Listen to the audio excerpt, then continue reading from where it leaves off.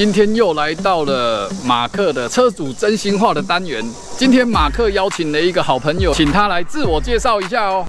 嗨，大家好，我是沈大鸟。那我这台车呢是 LEXUS 的 Ux250H， 然后呢是2020年式。我想跟大鸟请教一下，你平常是做什么职业呢？我是补教老师。你平常的用车习惯是怎么样子的用法？开长途，我2020年9月交车到现在是2023的6月，已经跑了10万公里有了。那听起来大鸟的车子也是属于高里程嘛？你说你一年有跑到5万公里，那这样子以非营业车来讲，已经是一个非常高的里程哦。还蛮高的。难怪你会选择油电车。看大鸟的外形跟我对它的认识，当时怎么没有考虑特斯拉？哦，这个就有一段故事，反正呢就是一个不是很愉快的赏车经验。听说被气到了，所以不买，对不对？好 ，OK， 那我们就来专心的看这一集的节目哦。那我们请大鸟来分享一下，当时有考虑哪些车款？那个时候最一开始啊，我是去看那个马自达的马6威根。就是他们的经验混动红一直很吸引我，旅行车。然后后面呢，我们还跑去看了 RAV4 也是看油电版吗？也是看油电版，是考虑油电。OK， 好。然后后来呢，就被我们的同业的朋友，然后呢带去看宾士的车。哦，宾士，宾士看哪一台？宾士那个时候我们先试的是 C300。但因为我比较喜欢5门车，所以我就去试了什么 GLA， 然后后面就被一台击中我的内心。CLA 250 Shooting Brake， Shooting Brake 猎跑车，是。那当时为什么没有选择这台宾士车？那个时候也是诸多考量，比如说像因为我常常跑长途的嘛，是。那跑长途的时候，它的这个油耗的话，也是一个我会比较在意的一个部分。那它那个时候我记得好像油耗是15左右，因为它纯汽油车嘛。对。那后面的话就认识了特斯拉。那我们来分享一下当时在特斯拉的购买过程，为什么你最后没选择特斯拉？那个时候我们先跑去看那个 Model S 嘛，然后看一看，我们就觉得还蛮不错的。但是因为他等车可能要等个半年以上，半年很久。对，那个时候我就刚好知道他们的新闻呢，就是有用所谓的 Model 3。那我就等了1年多，然后呢去试车的时候，就是当然我觉得他们的这个就是行销专员嘛，也是非常的专业，但是在于这个就是聊天的这个可能比较不投缘吧。那我印象的就是，因为那个时候其实是跟我的女朋友还有我的家人一起去看车嘛，那就是为了想要就是让那个气氛比较活络一点点，所以我就一直问了很多关于这个特斯拉的问题。是。那有没有好好的回答呢？那后面就回一句说，那沈先生这些问题您不是都知道了吗？所以他要你自己去 Google 啊。那我就感受到后面有一股那个冷冷的这个恨意吧，冷漠感啦。对啊，就是比较没这么亲切啦。是的，所以我们就只好就是90度鞠躬，谢谢您。好，那我们这边下车就好了。看起来特斯拉的行销方式好像还是有一些需要进步的地方，所以特斯拉让你有了不好的经验。那最后为什么你选择了 Ux 这台车？哈根达斯。好吧，这也是原因之一啦。每次我们上去很多论坛或者是很多社团，都会听到说 LEXUS 有免费冰淇淋，这是他们购车的一个很重要的原因嘛。其实真正的原因就是因为那个我爸他其实以前小时候就很喜欢买一堆车嘛，然后因为我和我哥出生了以后，他就是对于这个车可能就只好放弃。但是他一天到晚心心念念就很想要买个什么进口车。那直到我要买特斯拉的时候，他就一直讲，因为老一辈人他们对这种新的东西可能接受度比较不是那么的高。有一天回家的时候，我爸就跟我讲说，做准备买一台 LEXUS 的车，我看他这世人是无忙啊。他那个时候在暗示啊，对啊，隔天就带他去赏车了。这台没卖。是，然后就签了，就下定什么的那些弄一弄。好，这个是36孝的2023年版啦。对，这是一个很好的故事。那也在这边要提醒各位哦，有空要多陪陪家人，对，孝顺才是唯一。OK， 好，我们请大鸟来介绍一下这台车，它有什么优点？我觉得它最大的优点就是省油。我那时候配原厂胎，它的油耗是到20.5。那我就是一般的使用，也没有特别的去省油还是什么的。是，那我这边第一个，我觉得它的油耗非常非常的棒。那只是后面换的轮胎了以后，它的油耗降到19多。那第二个好处就是跟我上一台车是开 Artis 95年式，是30几万公里那一种。那当然跟上一台比起来，它的这个安全性啊，还有这个就是安静的部分都非常好，舒适度差很多。尤其是我觉得它的这个安全，我们经过撞击测试。好，刚才大鸟在开拍之前有跟我提醒哦。这一集如果我们的观看数破5万，然后我们的按赞数破500的话，我们就要请大鸟来分享他上次在高速公路做实际撞击测试的经验。是，目前大鸟现在还在跟对方有官司的往来吗？一切都还在这个协调啊、和解的这个流程中。是，那你想听大鸟的高速公路实际撞击测验的话，麻烦赶快按赞哦。刚才有提到换了轮胎之后，油耗表现就差了一点点，是什么原因呢？这原因我其实也没有很了解，就是如果有观众知道这种比较专业性的这个答案的话，也麻烦请在底下留言回复我。Ux 有一个车主间很喜欢的优点，我们请大鸟来示范一下。就是这个，它的置物空间非常的多，非常的大，高级的置杯架。LEXUS 送你一个高级的置杯架。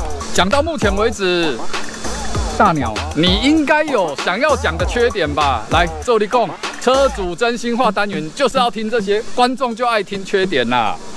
大家请看这边，原厂17寸的轮框，是好不好看，见仁见智，是。但我发现很多人拿来卖，为什么？原厂的不是最好吗？为什么会拿来卖？原厂他们说什么空气、什么动力学那一些很专业的术语嘛。那是，但我自己觉得看起来小夸两雄呢。对啦，做看起来是疗效啦哈。我们一台豪华品牌的车配的这一个，我怎么感觉比我的 CC 还没那么好看哦？是双色切割，这个真的是要做改进，给个双色切割，或者是它的轮框的锻造面可以有更多的变化，有动感的线条，都是一个很好的选择。和泰汽车有没有听到？麻烦你。那除了轮框之外，还有什么缺点呢？继续讲，请看。好，我的身高172.5，体重85，不能再高了。坐进去。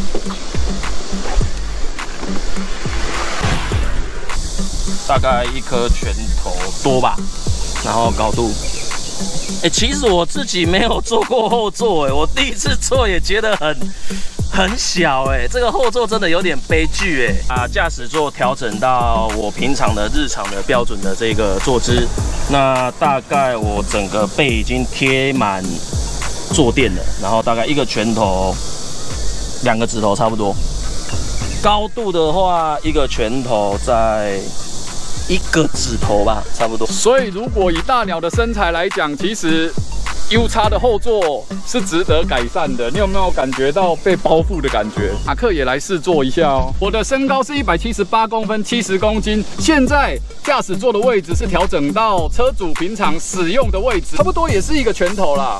所以其实脚部的空间是还 OK， 但是我的头已经有压迫感了，因为已经不到1个拳头的高度了，而且我的左边是已经碰到车顶了。如果你的后座的长期使用者，他的身高是178公分，你真的要好好考虑。大鸟，我们来分享一下，听说你说它的低速行驶的时候有很奇怪的声音，是不是？对，因为它是本身油电车，本来开起来就是很安静嘛，但这是政府的法规有规定，就是说低速行驶的时候要有这个加装蜂鸣器。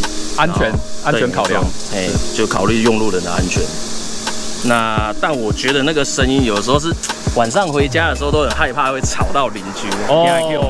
对，那个蜂鸣声非常大声，我刚才有试坐了。对，这也是缺点之一。那还有什么缺点？还有一个缺点就是大家都诟病的、来，虽然它是一台休旅车，但是我们来看一下它的这个置物空间。置物空间为什么让你感到困扰呢？因为我在买这台车的时候，没有想到我以后会冲浪。那买了以后呢，像我这一个冲浪板是9齿式的，大概是280公分左右。那插的时候，它整个插到整个副驾，所以其实副驾会很不爽。好，所以你副驾不能坐人，副驾就要坐到你的驾驶座后方的后座，是要让有在冲浪或者是你有在携带大型器具的朋友可以参考一下，这是它的缺点。没错，有没有什么灾情产生呢？我们请大鸟来分享一下。目前我自己使用2年多下来的话，我的这个后压顶杆、后压这个液压顶杆呢，它有异音。那原厂那边直接在保固之内很阿莎里的就帮我换了。那油压顶杆有异音，有没有卡在半空中？没有卡在半空中，但是就是它会有那种摩擦的那种异音，是咔咔咔的声音吗？咦的那种声音，类似马达的摩擦声，就是刮黑板的那种声音。那他有说这是为什么吗？是不是它里面的机件有问题？这边我倒是没有就是问得很详细，他就是直接在保固之内帮我换的。那目前呢，第2支也出现了，那我们是在检查。那如果发现有怎么样的话呢，他也是会很直接帮我们换新的。总而言之，这台车在使用大约2年的时候，它的2支油压顶杆都坏掉了。如果你是后面的车主，你可以特别关注这件事情哦。感谢大鸟的分享，还有，请大鸟分享下一个灾情。我在社团里面好像也搜寻到，也有一些车主他们有出现同样的问题，就是在方向盘的左侧。我在去年的时候呢，就有出现这个脱皮的现象。方向盘脱皮，你是不是开车的时候很无聊去戳它？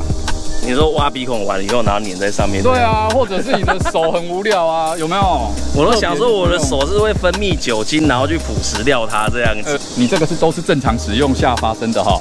对呀，然后回原厂的时候反映他们是说就人为使用，听到整个都完全不能接受啊！如果是人为使用有问题，那为什么是只有左手 ？OK， 我开车都2只手，所以右边反而不会，右边完全没有啊？好吧，和泰汽车研究一下吧，这个状况不太寻常。如果有车友你也发生这个问题的，欢迎在下方跟我们分享哦。一台这么棒的车，如果它是败在这个方向盘，有点可惜。不 OK， 有点可惜。当时购买的车价是多少？149.9。149.9万的车款，照理说方向盘应该是很好解决的事情。加油好吗？我们这边做个总结，我们请大鸟来做一个整体性的评分评价，到底适不适合推荐给下一个想买的车主呢？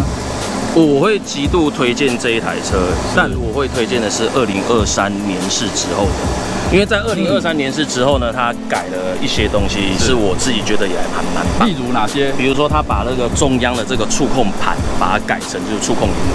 触控萤幕是比较符合我们现代人的这种使用的这种习惯。你现在没有触控萤幕？对，是传统的萤幕，就要用那种手写触控盘、触控盘。了解。那还有什么值得推荐？还有它的那个 TSS 的，就是 Level 2又有做升级，尤其是它的 ACC 在停车的时候，像我们这种旧款的，就是会顿得很大力。了解。试过什么23P 啊，或什么Co-Pilot 360啊，我觉得都真的是有点算是吊打这一台的这个停车的部分，那个顿到小朋友会哭的那一种。Co-Pilot 360是国产车 F 公司的系统哦。对，没错，它可以这么优秀啊！好，真的很棒。OK， 这有点改观哦。那我想请教一下，你的车道至中有没有乒乓球现象？没有，刚好我这一代已经没有出现这个问题了，所以我自己在使用的过程中，我都很详细的去观察这个现象。了解。好，1到10分，你给这台车几分？目前的我会给它8.9分。8.9分，蛮高的评价哦。扣除掉刚刚那些吐槽的部分的话，我觉得它是一个很适合我目前使用的一个车子。是，如果今天你要再买一台新的车，你会考虑哪一台？会是考虑它2023的款式呢，还是考虑别的品牌、别台车？可以听一下你的想法吗？这一台会留着，然后我会想要再加买一台，也是 Toyota 的 Tom S。Tom S， 对，完全不一样的车种，为什么呢？因为可以载着它去冲浪，还有去露营。OK， 好，所以这一台 Tom S 现在是非常火红的一台户外用车。上次去问要等1年啊，要等1年是不是？对啊，等超久。你可以开 LEXUS 去啊，看有没有 VIP 的服务。大鸟有什么话想跟我们的观众说？如果是以这一台车来讲的话呢，我还蛮喜欢它的这些性能，当然包含就是像 Toyota 系统的这一些后勤带料。像我们有一个朋友哈，是来鸟牌的，就是鸟牌，对 S 开头的，捷克车，捷克好，欧洲车，对，没错，开车在路上被一个阿嬷，然后呢龙头整个撞下去，那个车子的龙头插在他的车门，对啊。是阿嬷的头还是车子的龙头？车子的龙头。好 ，OK， 好，不是阿嬷。车子的头，摩托车的龙头插在它的 Skoda 的车门上。嘿 ，OK， 好，那带料好像等了3、4个月以上。等一下，阿嬷有事吗？阿嬷没事呢。阿嬷还没事。车子反而毁掉了。OK， 车子毁掉，因为它是一台新车嘛。对。那它最后带料。带了好像3、4个月以上。等一下，那3、4个月岂不是就都不能出门了？对啊，所以都没办法跟他冲到浪。哇，那也蛮困扰的哦。所以在买 LEXUS 的当时的考量，也有想到说后勤维修服务很好。对，没错，没错。带料问题确实是一个很大的考量，尤其是像大鸟这种用车非常频繁的人。马克本人也是使用车很频繁的，如果你要我带料，我会觉得很受不了。没错，是，那这个也是 LEXUS 很大的优点哦。今天很谢谢大鸟的分享哦。大鸟有没有什么话要跟观众讲？最后，希望可以在这个频道看到更多的这个车主来分享他们的车子的使用心得，这也是我为什么会想要拍这个影片的原因，因为是一个很有趣，而且也比较没有这么多人在做的，因为马克不怕被告。OK， 如果我被告，我绝对会找他来当证人。希望 LEXUS 的车主来我的下方留言处，一起共襄盛举，讲出你想分享的经验。谢谢，拜拜。